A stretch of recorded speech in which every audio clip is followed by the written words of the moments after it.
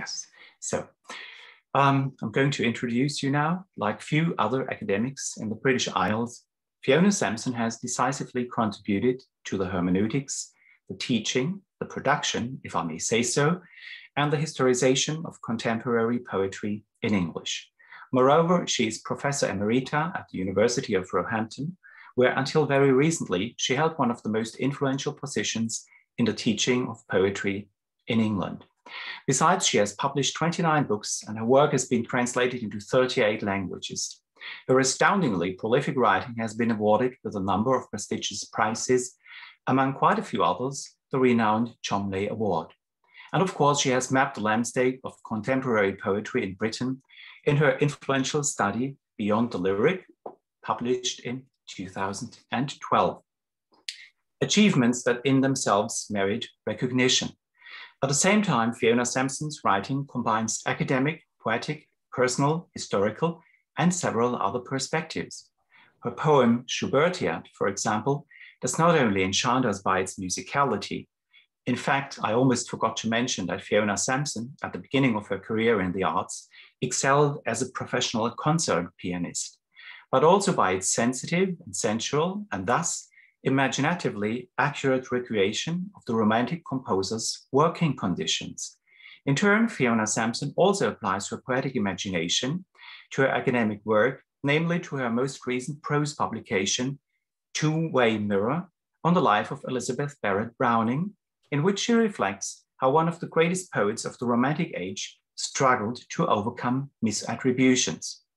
In fact, Fiona Sampson has acted as an advocate for Barrett Browning in the courts of history, where she pleads that the poet must rather be perceived as a publicly engaged personality against slavery, from which her family's income derived, or against child labor. Hence, she was certainly not the frail damsel that we meet in the papier-mâché landscapes of literary history. This alone could be regarded as political to the highest degree. But I'm sure there is more we can learn today from Fiona Sampson when she bridges 2 centuries, connecting Percy Bysshe Shelley and Elizabeth Barrett Browning with Sean O'Brien and Pauline Steiner. Well, thank you very much. Thank you very much indeed, Matthias. Thank you very much for such a generous introduction, but also thank you for the invitation. It's a real pleasure to be here, as it were, as well as here. So yes, I am going to talk about those 4 figures, not all at the same length, you'll be glad to know. And I'm going to start where so much British thought about the political life of poetry starts, and that's with Percy Bysshe Shelley and his well-known claim that poets are the unacknowledged legislators of the world. I have to confess that at the university I have recently left, they have rather exasperatingly a modified version of this as a mural on the wall of our college, which within the university, which says, poets are the legislators of the unacknowledged world, which of course is completely to miss the point of what Shelley is saying and to, as it were, use an idiom, sell poetry down the river, because everybody believes that poets are legislators of the unacknowledged world. The question is whether we engage with the acknowledged world too. So Percy Bysshe Shelley made that claim exactly 2 centuries ago in his posthumously published essay, A Defence of Poetry. I mean, he actually wrote the essay in 1821, which was an altogether headier time for British poets than 2020 is proving to be. Verse was arguably the most highly respected of literary genres and was widely read.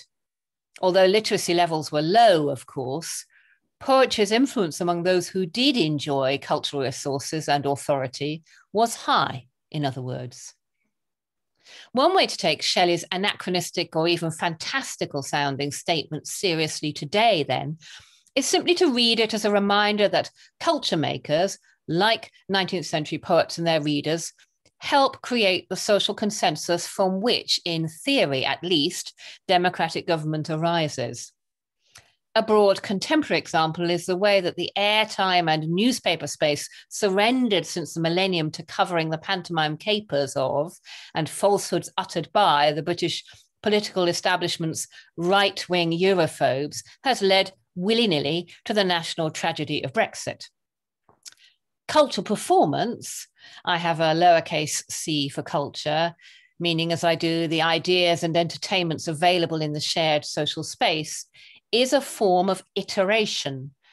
And contributing to the chorus of things said helps incrementally to change the character of that shared space. This understanding surely lies behind attempts to orchestrate a social media wall of sound, when, for example, progressives find themselves repeatedly tweeting to an audience who need no converting their protesting analyses of the latest horrifying governmental misstep. There's also catharsis, of course, but though that principle may also have a literary origin, I'll leave it aside for now. Of course, it's still the case that some increments of change are larger than others. A Times newspaper editorial or a celebrity's tweet exerts more leverage than the latest collection by even our most distinguished poets. And I've lost track of the number of such powerful voices, whether in the national and international news media or from among those ranks of the celebrities, who have amplified Amanda Gorman's US presidential inauguration poem, as if not understanding that it's the only one that's broken through to them because it's the only one to have been given such a platform. I don't mean that the poem itself, its performance, and above all the sentiments it contains aren't exemplary.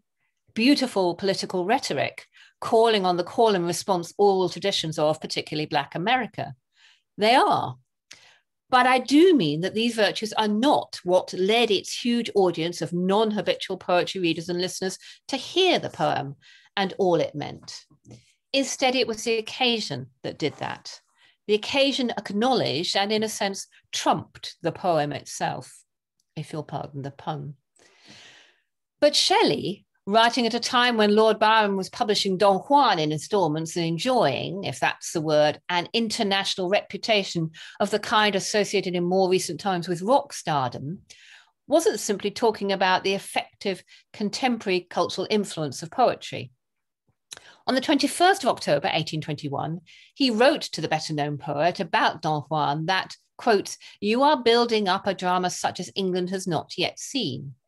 He'd already described it to his wife, Mary, on the 10th of August as, quotes, "something wholly new and relative to the age." At the same time, however, in his defense of poetry, Shelley is making a larger claim, not only for this social status and reach of poetry, but for the form's ability to go beyond conventional thinking and so uncover new and profound truths. The entire foundations of such neo-philosophical, quasi-metaphysical inquiry into ways of knowing far exceeds the scope of this lecture. The notion of forms of thought having the ability to release but also to imprison empirical revelation arguably underlies the philosophical idealism on which German and eventually British Romanticism was founded. Indeed, underlies the whole Western notion of philosophical investigation. But I believe Shelley's claim does offer an interesting model against which to read the intent. And in this I include, of course, the political intent of verse being written even today.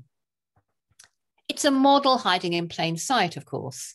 T.S. Eliot's familiar lines in East Coker 5, that poetry performs a raid on the inarticulate, is also a protest against the decay of understanding that cliché produces, a vision of linguistic entropy, which is an excuse to read a little bit of East Coker again.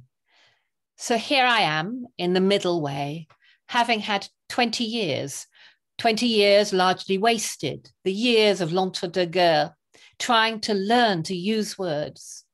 And every attempt is a wholly new start and a different kind of failure, because one has only learnt to get the better of words for the thing one no longer has to say, or the way in which one is no longer disposed to say it. And so each venture is a new beginning, a raid on the inarticulate with shabby equipment, always deteriorating in the general mess of imprecision of feeling, undisciplined squads of emotion.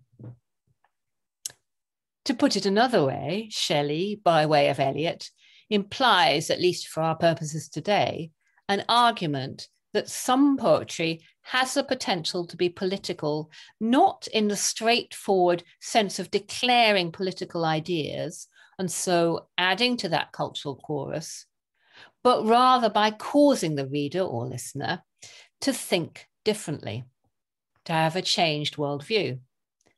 Not all new thoughts are political, of course, though I have a feeling that all worldviews may be. But certainly political worldviews can number among them. So I want to look at the extent to which such a poetics, the eliciting of change, may be reasonably argued for as political, where it's identified at work in British writing. In other words, I suspect we can identify two poetics of political intention at work in contemporary British poetry. One might be called expository. Here is a political idea or feeling or experience. And the other termed exploratory. What do we find ourselves thinking or feeling politically that we weren't previously aware of? I should add, of course, that my involvement with literary translation suggests to me that these parallel poetics aren't confined to British verse. They're parallel, but not, I suggest, necessarily absolutely distinct. Shelley was himself capable of verse of political occasion, like Sonnet to the Republic of Benevento, or written on hearing the news of the death of Napoleon, not to mention the addictive furies of the Mask of Anarchy and England in 1819, that gloriously overt statement about an old, mad, blind, despised and dying king, princes, the dregs of their dull race who flow through public scorn, mud from a muddy spring. Rulers who neither see nor feel nor know, but leech-like to their fainting country, cling till they drop, blind in blood, without a blow. A people starved and stabbed in the untilled field, and so on. But Shelley also wrote verse that asked the reader to participate in shifts of attitude. Naturally, I'd group under this rubric the overt philosophical explorations of hymn to intellectual beauty and the triumph of life. I think it goes further, though, and in fact gives us an even better example of the exploratory in encompassing his overarching poetic mode of what Hölderlin called the onrushing word, and Shelley himself, in Ode to the West Wind, called clarion, tumult, tameless and swift and proud, the trumpet of a prophecy. The revolutionary force, in other words, of perpetual motion and change, never letting fixity set in.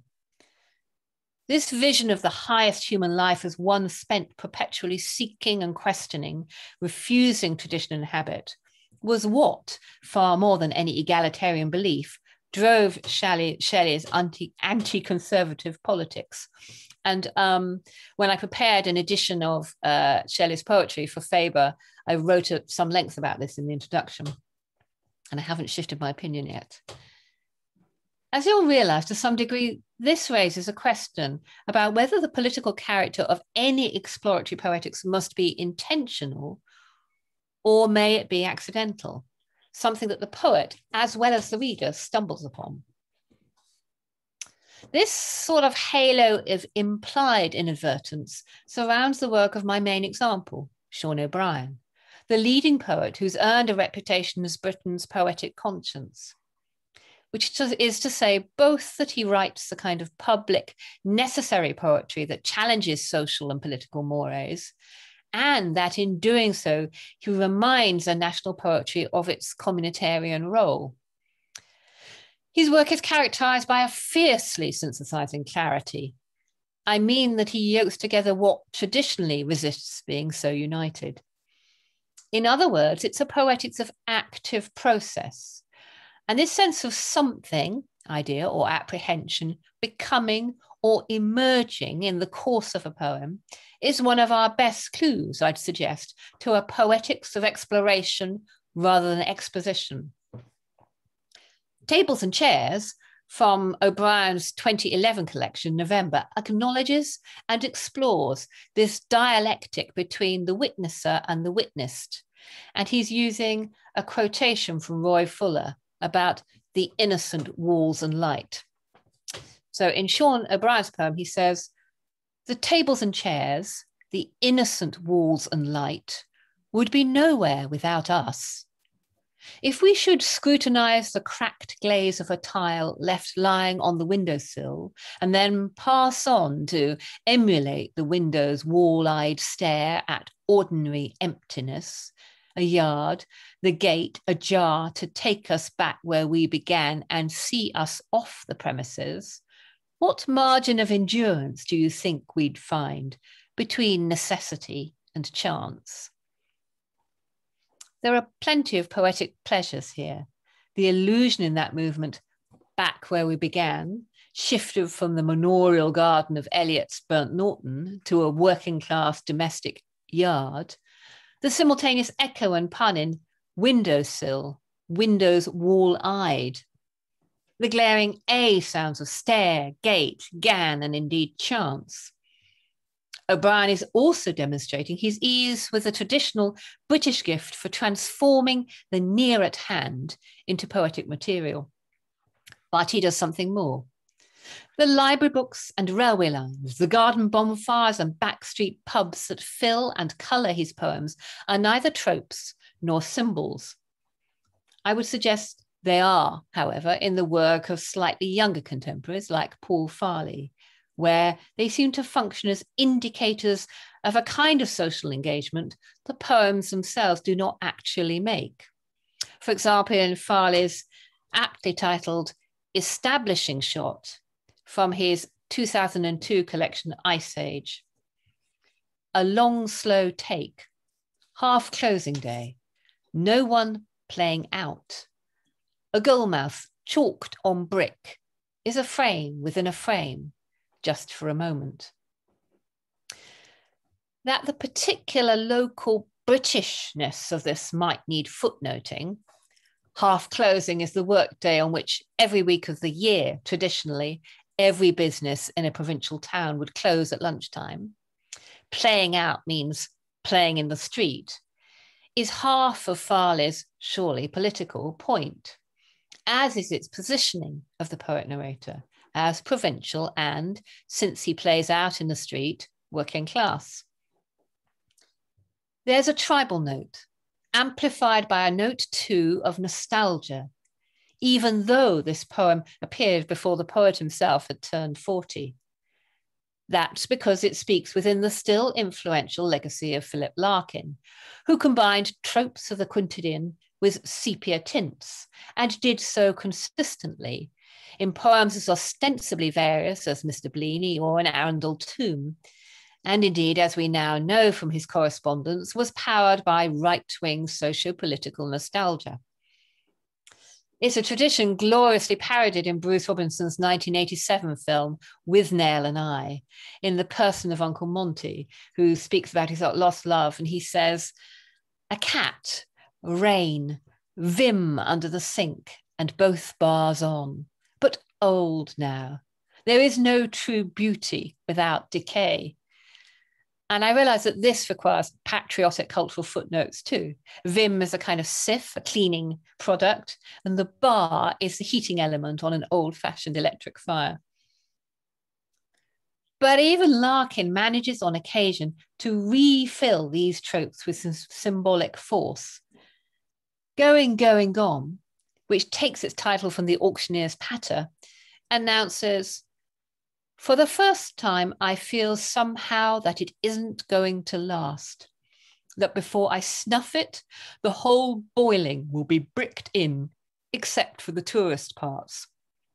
First slum of Europe, a role it won't be hard to win with a cast of crooks and tarts, and that will be England gone.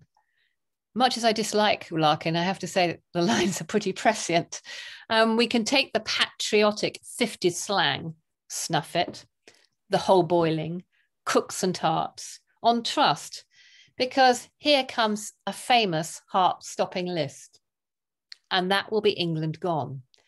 The shadows, the meadows, the lanes, the guild halls, the carved choirs.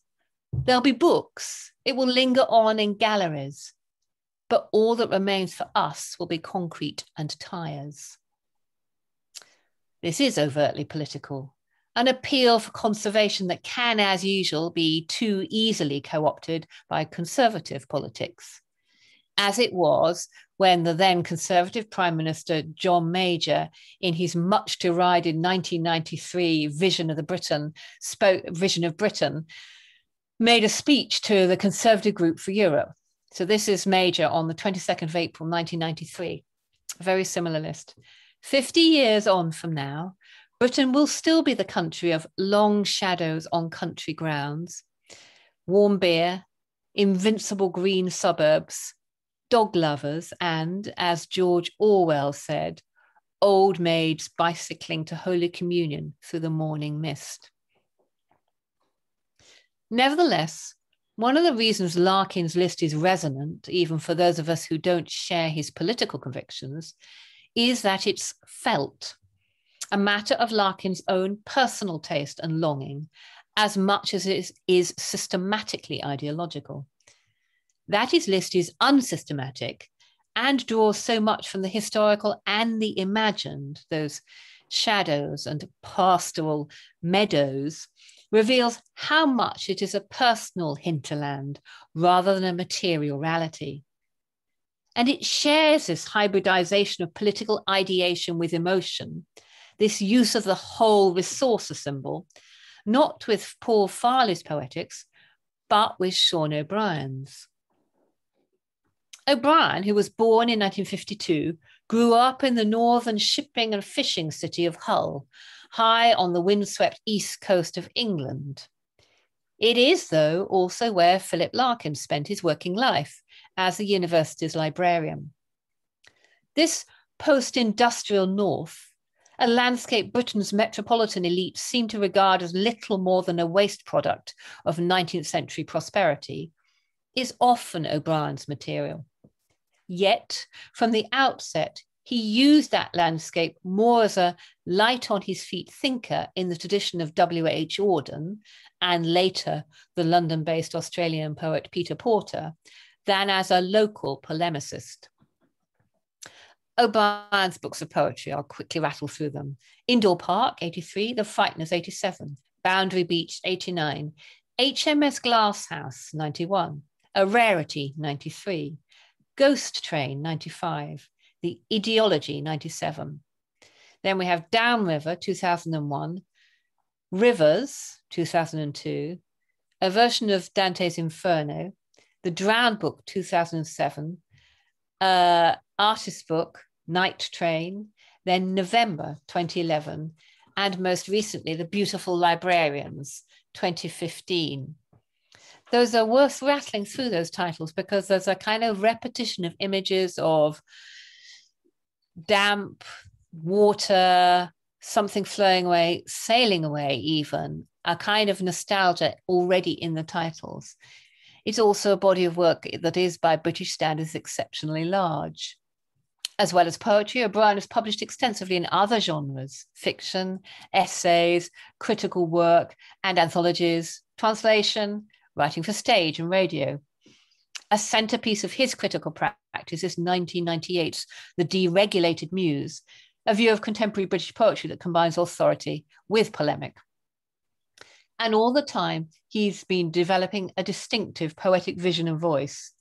He is above all, and this is telling, I think, in this context, a lyric poet. Characteristically, his verse is loosely blank, the distinctively British noise of pentameter, a presiding presence, though not always literally present.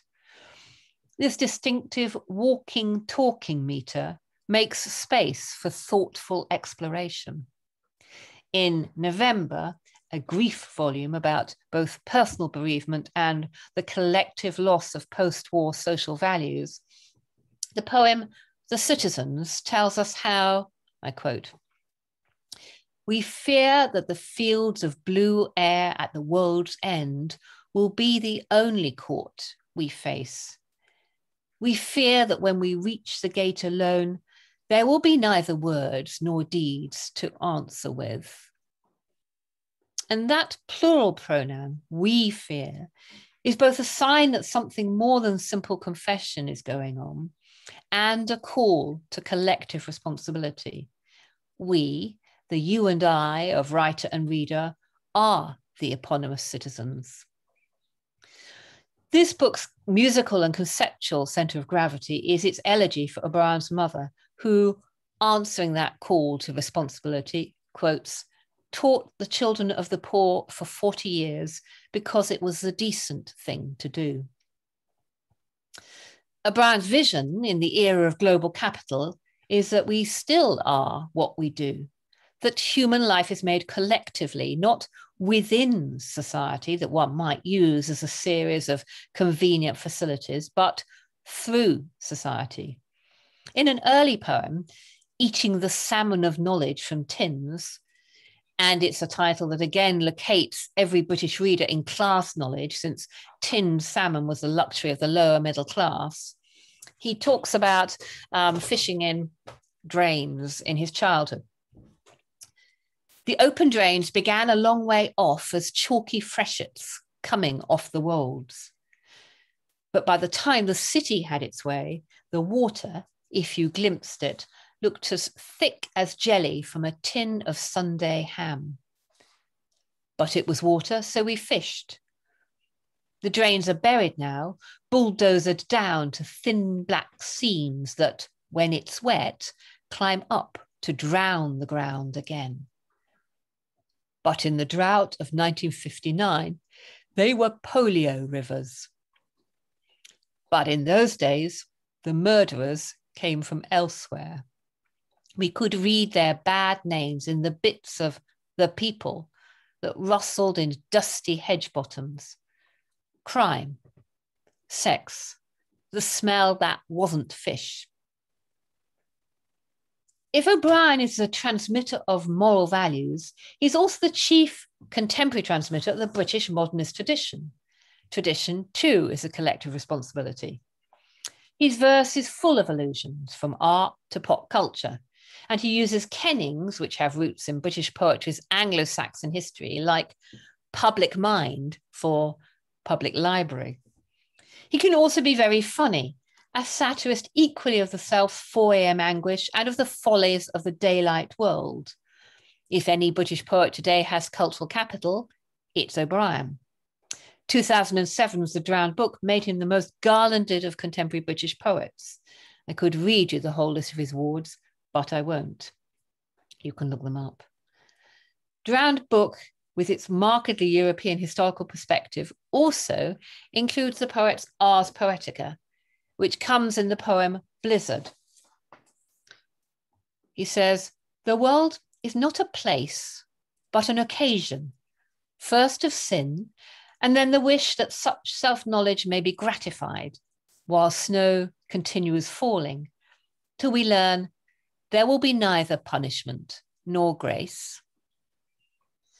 This resists the easy lift-off into transcendence somewhere beyond the poem, the blizzard, and this actual life in which both occur. Once again, calling the reader to live well in and through the given world. This is an ethical, not to mention existential poetics, which most resembles, among poets of the first half of the 19th century, those of Elizabeth Barrett Browning. Like her slightly younger contemporary, Charles Dickens, Barrett Browning understood the social power of persuasive storytelling. The Runaway Slave at Pilgrim's Point, her still chilling account of rape within slavery, appeared in an American abolitionist publication in 1847. 1843's The Cry of the Children uses equally violent imagery to protest the brutality of indentured child labour. A subplot of Aurora Leigh, concerning a young woman trafficked into prostitution and the baby she bears as a result, condemns neither woman nor child, but the practice itself. Common sense in Britain today, but not in the 1850s when the book was written. And though Carnegie Windows steps back from advocating democratic revolution, Browning returned to its theme of the Italian struggle for independence and unification in the last book published in her lifetime, Poems Before Congress, for which she was pilloried in the British press. She had articulated this ethical ars poetica at 20 in the preface to her second book, An Essay on Mind. She said, quotes, "I am aware how often it has been asserted that poetry is not a proper vehicle for abstract ideas. But we do not deem the imaginative incompatible with the philosophic, for the name of Bacon is on our lips.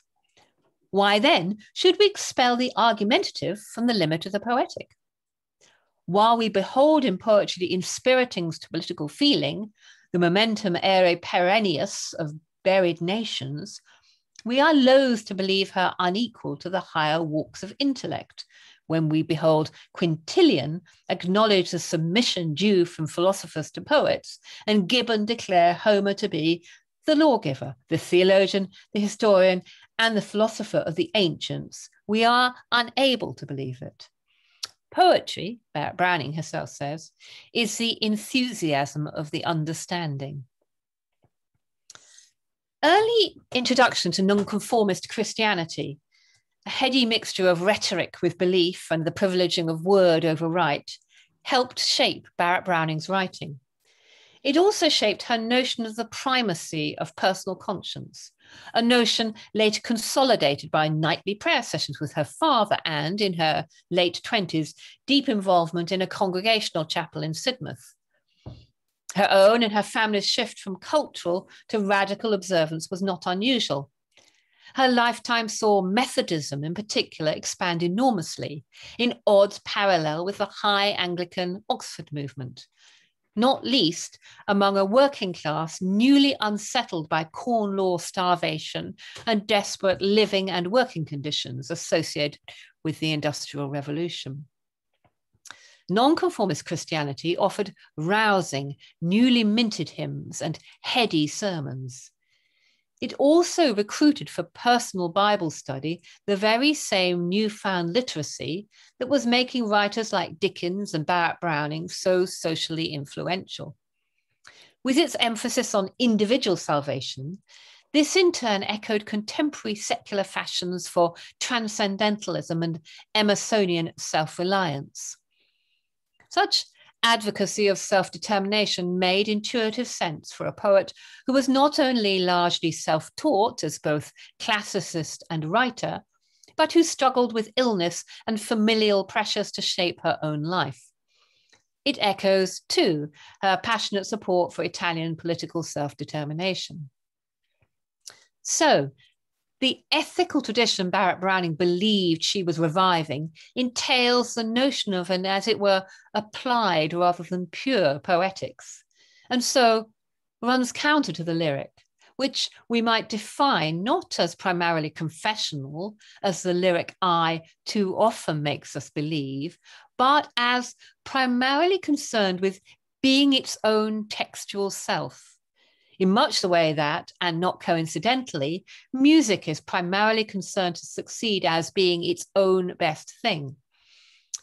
The best purely musical experience isn't necessarily the one with the highest stake political programmatic illusions or intellectual title, as we know, but the one where the notes, their instrumentation and their performance works best musically. The lyric I, that distracting signifier, signifies precisely this retraction of responsibility away from application. Lyric music is orchestrated by a number of poetic elements, allusion among them. We've already seen how simple allusion to elements from the world of what's assumed to be shared experience, whether to something historic or contemporary, can be political in intent. One doesn't need a Marxist perspective on the necessarily determining nature of material experience to observe that any such allusion to it may betray or create political bias. Poetry is a value-laden discourse, and we read the world of a poem just as much as we read the elements in an individual's life and interests as crystallizing those values. This is obviously true of expository political poems, the kind that, as the successors to, say, Shelley's The Mask of Anarchy, that are the successors to, say, Shelley's The Mask of Anarchy, and which demand of all of us as readers that we agree as if we didn't already, with their standpoints. But it's true too of exploratory poetics, the kind that recalibrate the reader's understanding. And it's true also, since poetry is then something the text itself does, of poems which reveal political insights, whether or not the poet intended this. Pauline Stayner's poems of mourning for her daughter in Crossing the Snow Line, a 2008 collection, take so for granted certain political beliefs that those beliefs serve simply as metaphors. In The Convoy, no angels intervene or lift her daughter to safety, though the poem hears their possibility beyond the workaday exercises of a foreign military power that Stayner observes. Quotes, "Not the profound machinery of gods, but military vehicles coming from great distance, headlights scenting the sandstorm." This is the first of 3 stanzas of equal length. The poem, like all Stayner's work, is miniaturized. In fact, it's on what we might call a feminine scale, and all women write knowing the scale to which they are expected to write, even though, like the tanks themselves, Stayner's poem is covering a great distance. And even though, particularly with that synesthetic image of the lights, the headlights as scenting the cloud of sand through which they appear, it leaks beyond the narrow confines of what we first think it says. Nevertheless, that we always already, as they say, both know the underfoot rumble of tanks and deplore the violence they imply, is an assumption that is structural to the poem. A similar shared convention that the 19th century Scottish Highland clearances of ordinary inhabitants off the estates of landowners in order to create recreational game shooting moors was a social abomination, is equally structural to the yet smaller poem, Quandle, from the same collection. I'm going to quote it in its entirety. And it's 2, 4, 6, 8, it's 9 lines long. Clearances, the turf a singing green. Downwind of the deserted crofts, an owl releasing its third eyelid against the sleet, opaque as history. That the shared understanding is structural holds true even as Stayner uses it as something to turn upon and turn the poem upon. After all, how can we understand how it was, since history is opaque as sleet, or as the owl's gauzy white nictating third eyelid? Incidentally, I think that one of the things that Stayner also does deliberately is insert that tremendous silence around her very short lines, as if to build the act of listening, the act of extra attention into her poetry. So it's a kind of hyper-awareness. Poetry knows what it's doing, I often tell students, even when it appears not to. And poetry that is politically value-laden is laden with those values. It is not inadvertent when a woman poet chooses to write small, like Stayner, or indeed to write large, as Elizabeth Barrett Browning did in Aurora Leigh. This is a political point about gender, in just the way that a poet of Black British heritage makes a political point, both when they choose to write in forms which come primarily out of Black cultural heritage, as Amanda Gorman did in her inaugural poem, and when they write, like the Scots Makar or national poet Jackie Kay, in forms with a predominantly white European history. Jackie Kay is also a Black poet. Gender and ethnicity are particular examples of situated experiences that have traditionally produced politicized poetic articulations that go largely unnoticed by audiences beyond those same groups in society. I sometimes think that sexuality, or at least gay male sexuality, whether in the many fine English translations of Cavafy or in the poetry of Tom Gunn or now Andrew Macmillan, has a history of doing somewhat better, perhaps if only because its themes are instantly recognizable and made explicit. In my own experience, writing poetry that includes philosophical tropes is, as a woman, simultaneously considered unsuitable and apolitical, when, of course, the view that it's unsuitable is precisely what makes it a political act for a woman poet to write on such themes. Relatedly, eco-poetry is rarely recognized as such unless it adopts thundering polemic and or is written by a man. Again, my own experience is the assumption that a man is writing eco-poetry, but a woman is writing descriptive nature verse. All of this is leading us towards a complex discussion of agency, poetic and textual, for which we, you'll be glad to know, have neither space nor time. But I hope it also leads us towards a reading, listening practice that keeps in mind just how political, in the sense of conscious, legible, and intentional political ideas, texts that we find value-laden are, and that we can enlarge our sense of politically informed poetics to include the apparently artless and the exploratory alongside the expository and didactic, not least because exposition and didacticism on any subject so often produces inferior verse. As Emily Dickinson knew, success in circuit lies. Thank you.